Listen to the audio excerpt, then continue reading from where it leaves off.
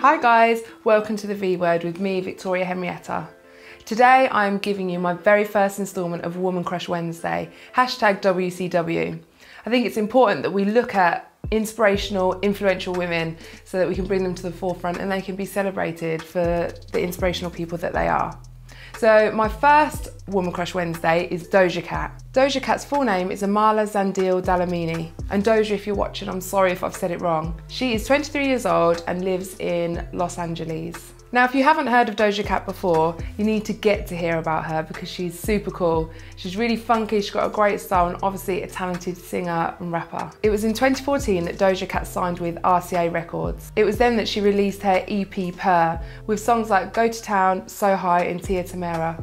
And if you remember Sister Sister, you'll understand the name Tia Tamera. Despite signing with RCA Records in 2014, it wasn't until 2018 that she actually started to blow up. She released an online music video for a song called Moo.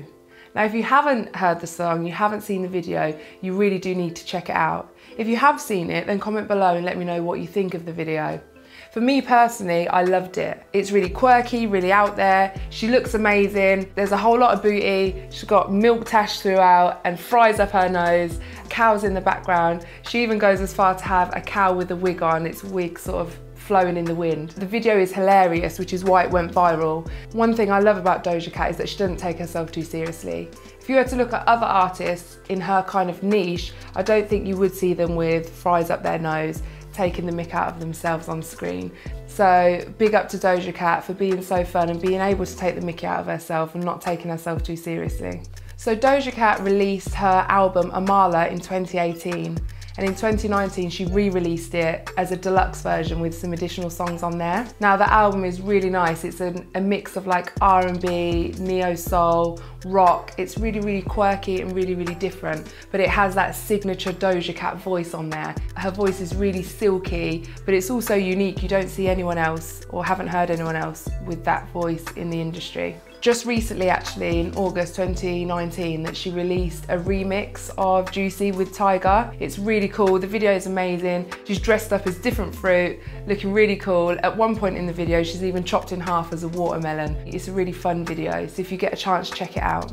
I think it's really important for young black women to have a strong presence in the industry. So she's a young mixed race woman, which is a reason why I like her so much as well, because I think at 23, for me, there were times in my life where I struggled with my identity and identifying with my black side and my white side, but Doja Cat is perfectly mixed race. She loves her style, she loves who she is, she's very open about her background, about moving around a lot when she was younger, about her influences musically. Doja Cat is sex and body positive, which I think is really important. We live in a society where, you know, we shouldn't really talk about sex and we shouldn't really show off our bodies, but actually, who's to say that we shouldn't?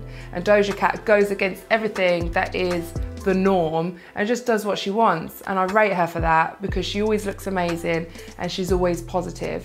And actually, I think young people need to know that it's okay to love your body, and if you want to show your body off, then no one should tell you any different. You shouldn't feel bad for wearing a low-cut top or wearing a short skirt as a woman in our modern age. Now, if you watch any of Doja Cat's videos on YouTube or on her Instagram or her music videos, you'll see that she has a very unique style.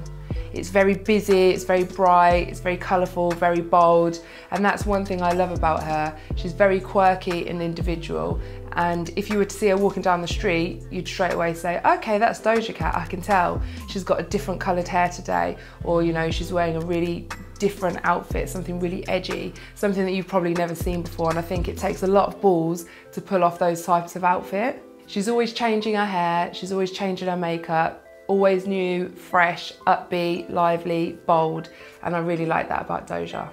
I wanted to give you my top 3 songs of Doja Cat. Now, these are in no particular order because I like them all, but Juicy is one of them, So High, and No Police. And No Police is actually the song that got me into Doja Cat. I heard it and I loved it, and from then on I started following her music. So please do check out her videos, let me know what you think in the comments below. Thank you so much for checking out the V Word and watching my instalment of Woman Crush Wednesday. If you like this video, like, share and subscribe. And guys, thank you so much for watching.